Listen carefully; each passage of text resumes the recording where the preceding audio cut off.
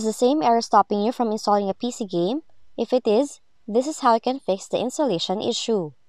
First, run the game setup file with elevated rights to ensure admin restrictions can cause the issue. All you have to do is open the folder that includes the game setup file, right-click on the game's installer file, then select Run as Administrator. Next, run the game's installer in compatibility mode.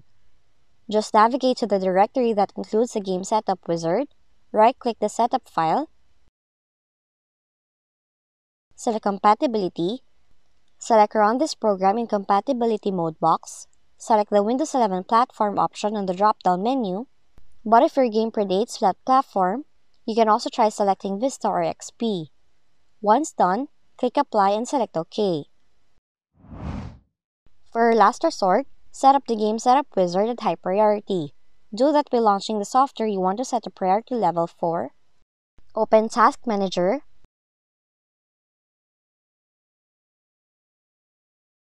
Right-click the exe process for the software on the Set Priority menu, then click the Change Priority.